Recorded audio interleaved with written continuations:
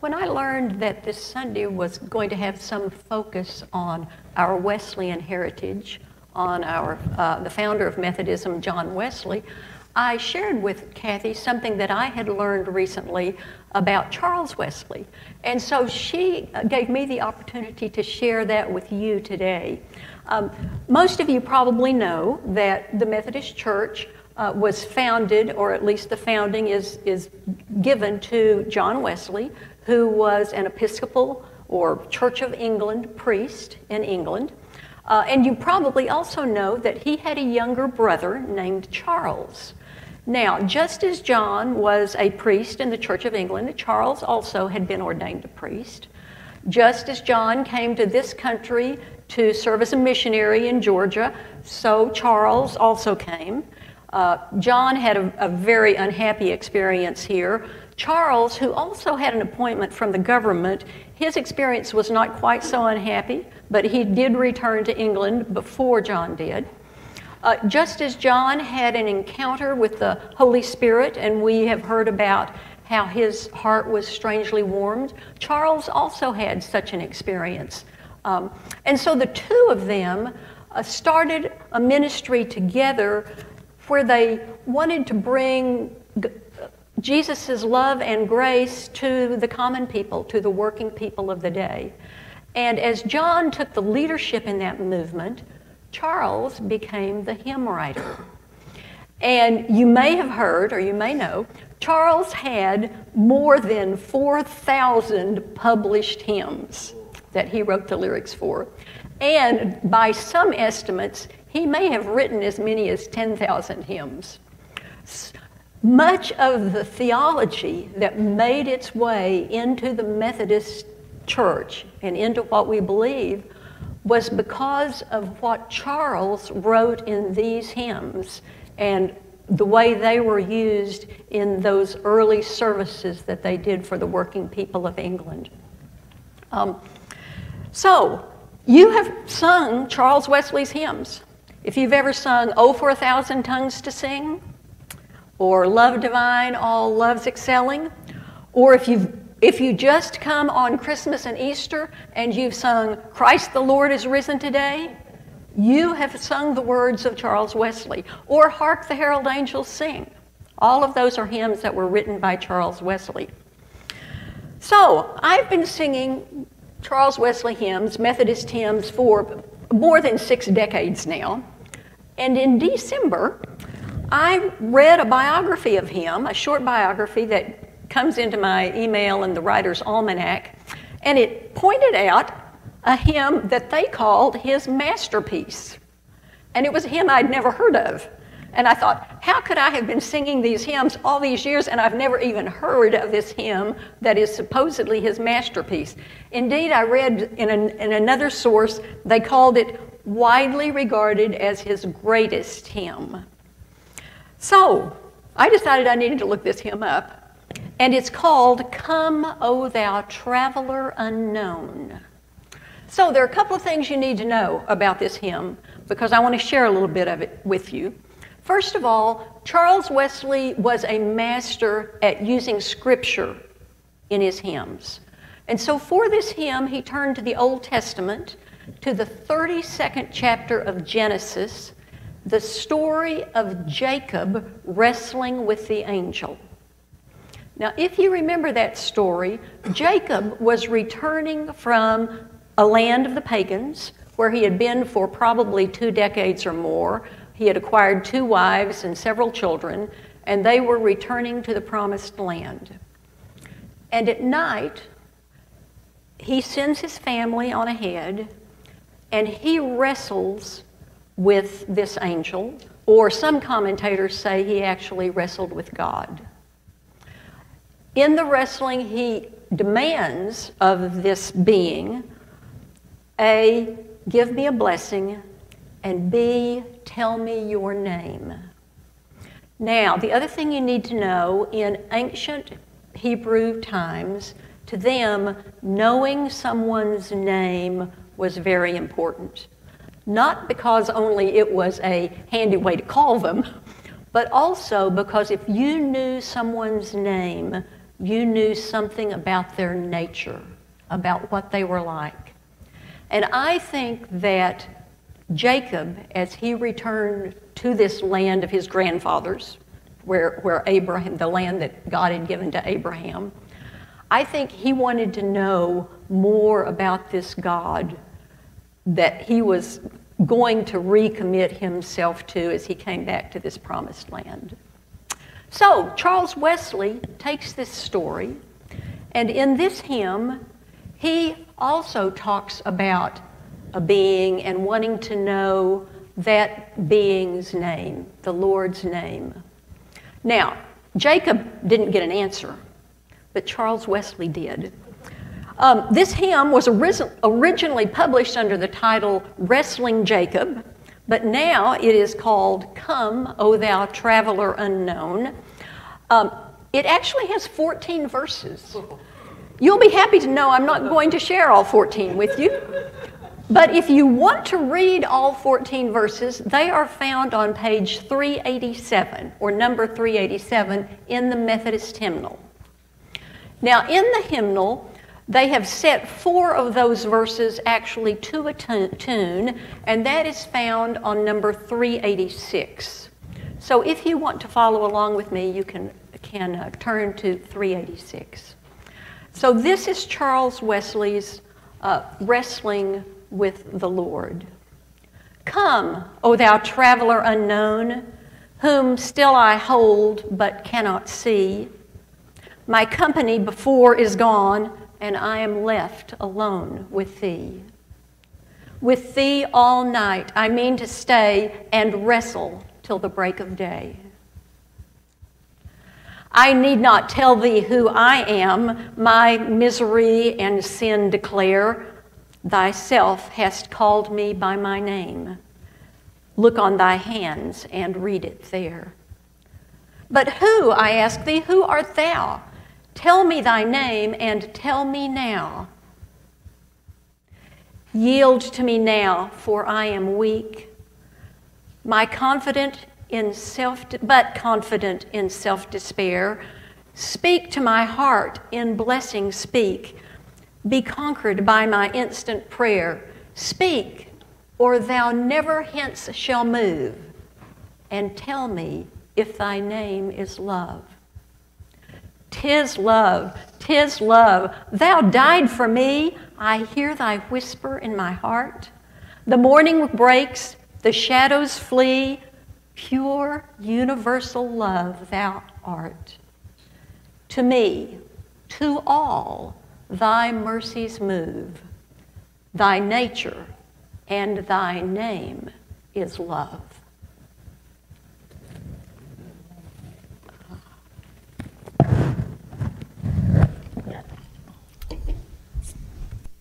Thank you, Linda. There are such amazing stories that go behind our scriptures and behind our hymns.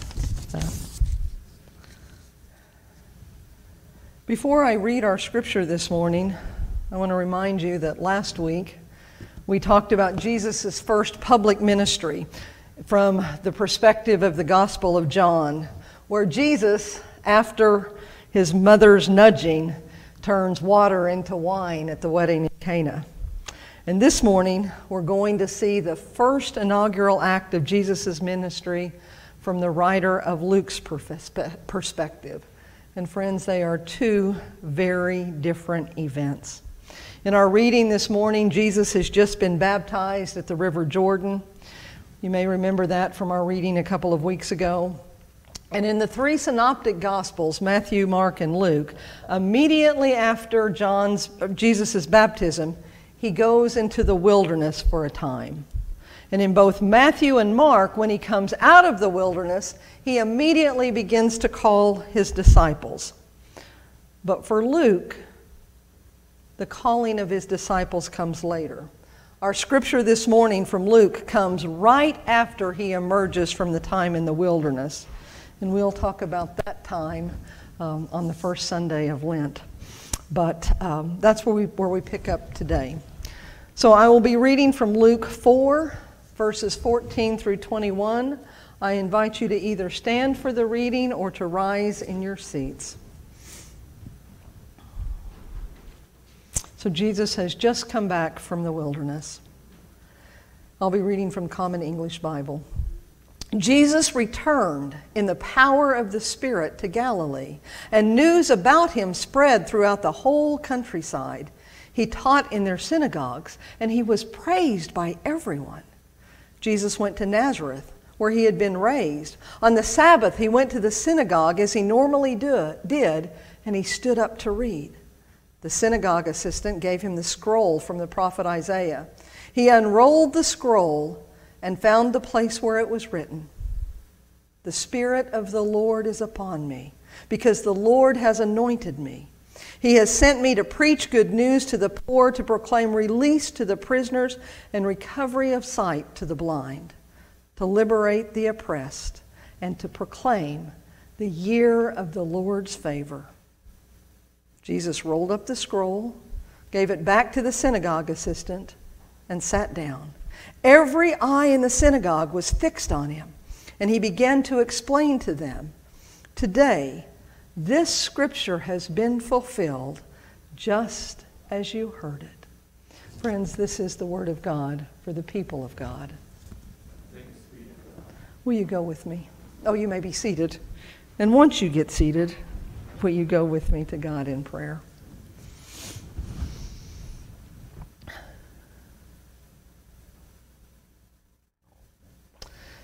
Oh, gracious and loving God, may the words of my mouth, may the meditations of all of our hearts be pleasing and accepting to you. For indeed you are our rock and our Redeemer. God, at this time especially, I ask that you help me to step back. Help me to step back and fill me with your Spirit so that it is your word, not mine, that is heard. Fill me with your Spirit so that it is your word that lands in our heart, so that it is your word that comes back to us throughout the week, so that it is your word that leads us to transformation. God, we ask that you open our hearts and you open our ears to hear your word for our lives. Amen.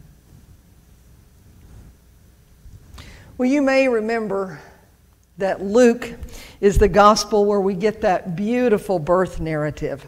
And then we hear the story of Jesus in the temple with the scholars when Jesus was 12. And in both of those stories, we get such vivid details of those extraordinary moments. Yet for his first public ministry, there is nothing extraordinary. Jesus doesn't turn water into wine like he did in the Gospel of John. No, Jesus, like most faithful Jewish men, goes to the synagogue on the Sabbath. And like many men in the synagogue, he gets up and he reads from the scrolls of the Hebrew Bible.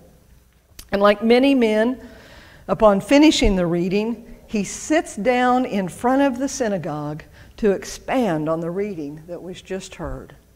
Nothing spectacular. In Jesus' first public ministry, he's just being faithful to his upbringing. Luke tells us that after he read, all eyes were fixed on him. See, friends, he is their hometown boy. They know him well. They watched him grow up and they watched him learn the trade of carpentry from his father. They saw him in the streets of Nazareth and in the synagogue each week. Now they knew that Jesus had left town a short time ago, and he heard that he was preaching and teaching in Galilee. And word had spread that this guy named Jesus was a pretty good teacher. And he was able to make the ancient scriptures come alive. And now, here he was, back in the synagogue where he had grown up as a child, where he had come into adulthood. Yes, these people knew him well. So when he sat down to expound upon the scriptures, they were all sitting on the edge of their seats. What would he say? And I can imagine Jesus sitting down and looking at the people that he too knew very well.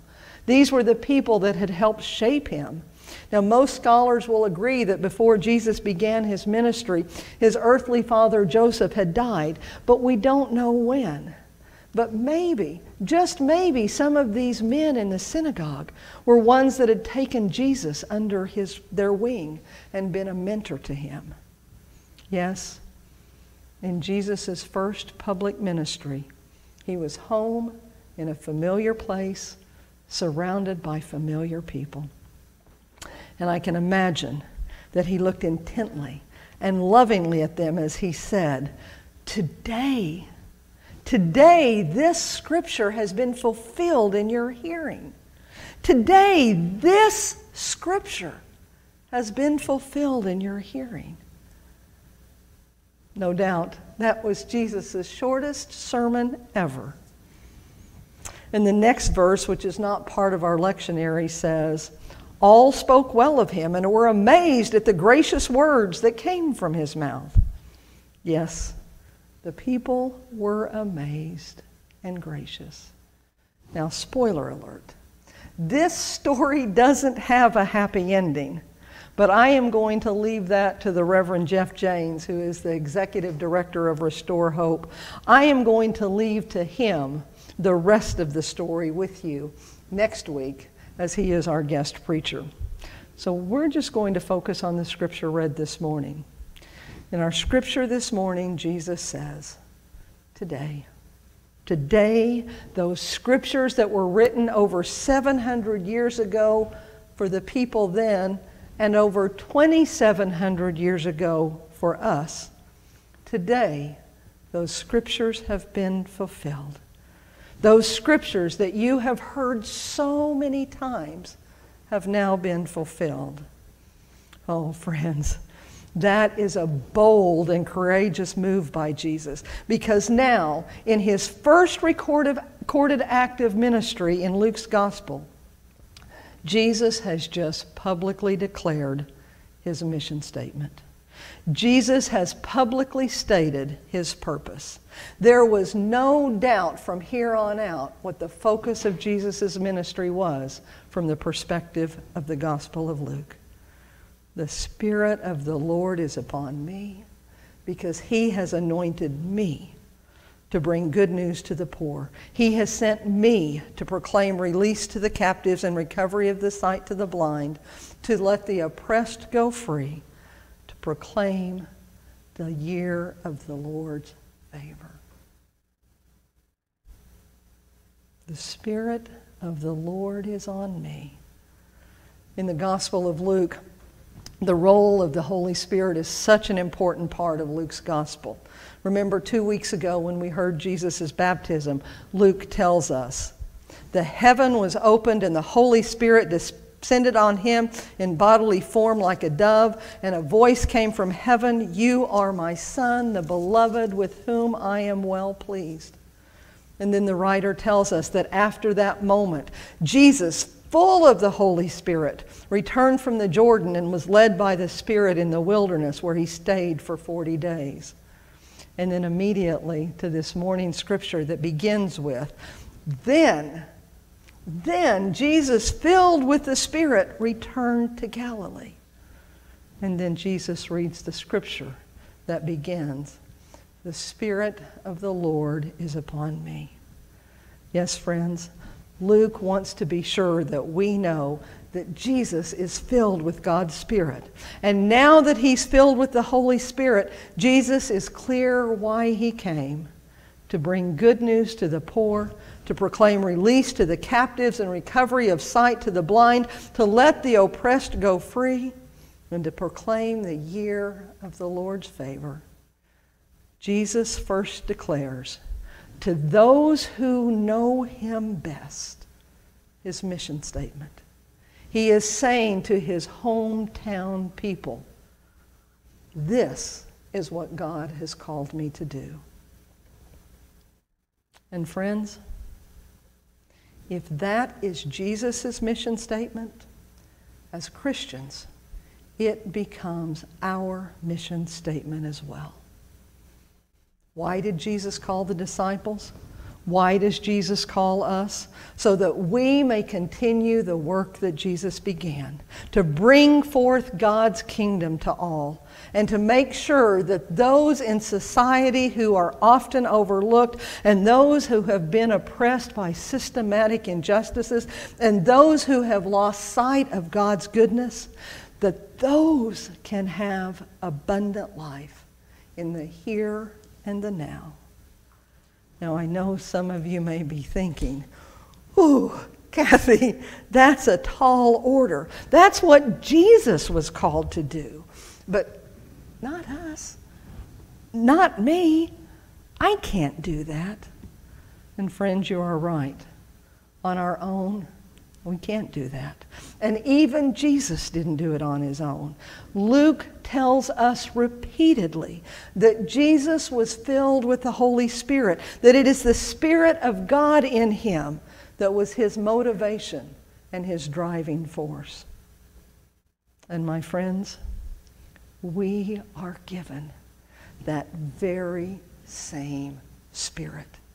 2 weeks ago, when we remembered our baptism and we reaffirmed our baptismal vows, part of those vows is that we will make room in our lives for the Holy Spirit to work in us so that God can work through us. And friends, do you realize how powerful that is? The very same Holy Spirit that filled Jesus is the same Spirit of God that we are given. You see, friends, it's not like gasoline. There aren't different levels of the Holy Spirit. There's not a low level with a low octane level. There's not a mid-grade with a higher level. And then there's not this premium level that only Jesus gets. No, friends, there is only one high-grade premium level Holy Spirit. And when we open ourselves up, we all of us get the premium level.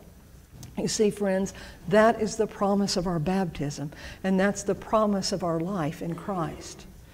The promise that high-grade premium level Holy Spirit allows us, compels us, opens doors for us, and continue the work that Jesus began to bring forth God's goodness, God's mercy, God's forgiveness, and love to those who need it the most. Yes, filled with the Holy Spirit, Jesus' ministry began, and it continues through us. Now, let me jump ahead for a minute to go from the beginning of Jesus' ministry to the end. As Jesus is preparing his disciples to continue his ministry after he's gone, he tells them, he looks at his disciples and he tells them, that same Spirit that lives in me will live in you. That same Spirit, my friends, that lived in Jesus as he walked this earth, lives in us today. And he told his disciples that through that Spirit, we will be able to do things greater than even Jesus. How can that be? Because, my friends, we have been given that high-grade, top-tiered, premium level of the Holy Spirit, and we have been given community. You see, we have this community of faith that encourages us, this community of faith that reminds us whose we are and who we are. And friends, that is a combination that ensures that Jesus' work continues. Today, this scripture has been fulfilled. Today is the favor of the Lord. Today, in the midst of a pandemic, today in the midst of racial tension and political unrest, today in the midst of destruction of natural disasters, and today with wars throughout our world and the civil unrest, today with increasing rates of gun violence and increasing rates of death by suicide, and increasing rates of mental illness. Today is the favor of the Lord. Today, with elected officials trying to make it harder for those who are less privileged to be able to vote, and today, with hate-filled words spewing all over social media. Today, this scripture is fulfilled because God's people, friends, that's you and me, that's us. Because God's people continue to live out Jesus' mission statement to bring forth God's goodness in whatever way we can. Today, not tomorrow, not the next day, not when the pandemic ends, but today. Today, fueled by the Holy Spirit, today, my friends, we can each do something, one thing or a multitude of things to show that God's goodness is on earth as it is in heaven. See, my friends, the Apostle Paul tells us that there are many, many gifts that we have, but there is only one Spirit. And friends, God has given each of us our own unique gifts, but God has given us each the same Spirit. Some of you have been given the gift of music, the gift of kindness, the gift of teaching, the gifts of being in the medical profession. Some of you, God has given the gift of generosity, of vision, an ability to fix things. Some of you have been given a gift that you're able to see a need and then know what to do. Some of you have been given that gift of being warm and welcoming. Some of you have been given that gift of cooking a home-cooked meal and sharing it with someone in need. Yes, my friends, as a community, we have all been given different gifts, but putting them to use is the same fuel of the Holy Spirit. And so, friends, today, on this day, mark my words, God is going to use you and God is going to use us to bring good news to someone who needs to hear it or see it or experience. You see, my friends, today is a God-filled day, a day to be embraced even during the difficult times, a day to be embraced even during the times when you are exhausted and you feel like you have nothing left to give, a day to be embraced even during those times when yesterday sure seemed like a much better day. Today. Because today is the day in which the Holy Spirit is living and moving and breathing in you. And friends, remember that when today turns into tomorrow, it's a new today. The day to be embraced because it's the day that God has said, you are my beloved. You are my beloved, and I have filled you with my high-grade, premium-level, top-tiered Spirit so that you may have abundant life and so that you may share that abundant life with others.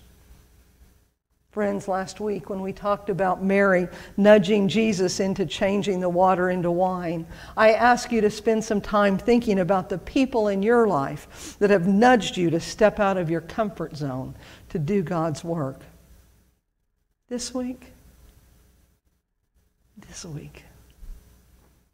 I want to encourage you to pay attention to the nudges of the Holy Spirit.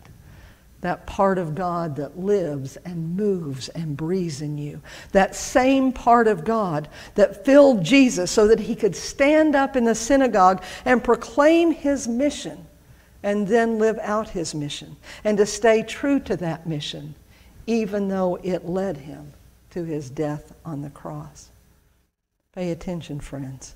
Pay attention to how that Spirit nudges you, and then pay attention to how you respond.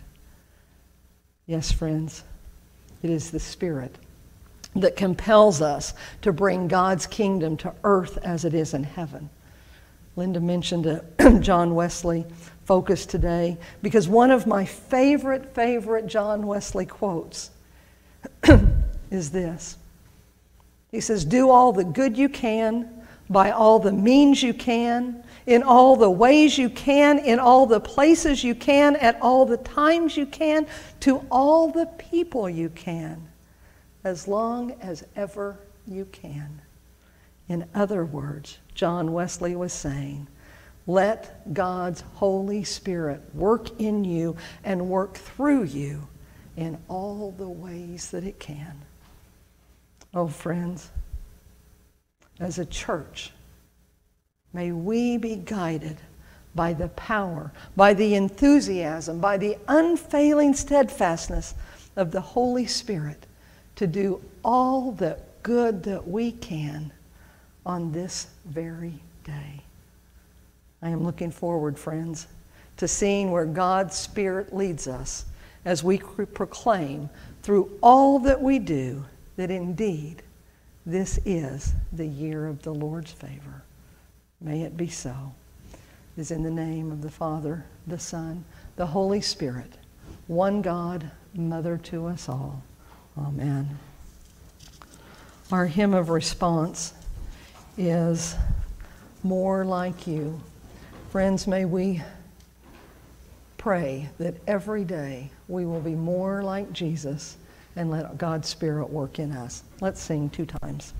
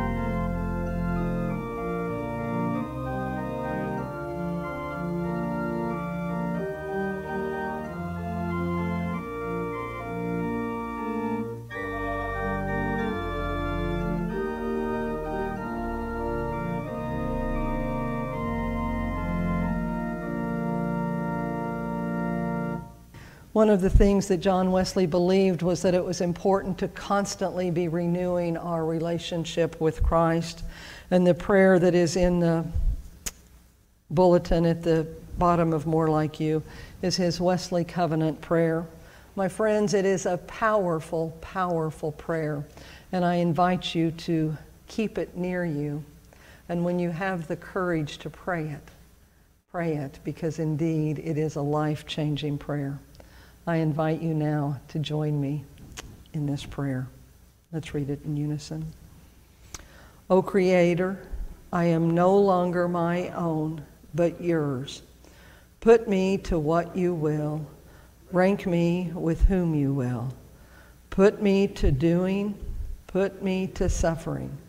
Let me be employed by you or laid aside for you, exalted for you or brought low for you. Let me be full, let me be empty. Let me have all things, let me have nothing.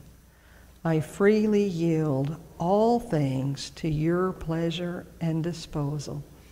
And now, O glorious and blessed God, Father, Son, and Holy Spirit, you are mine, and I am yours. Amen. You are mine, and I am yours.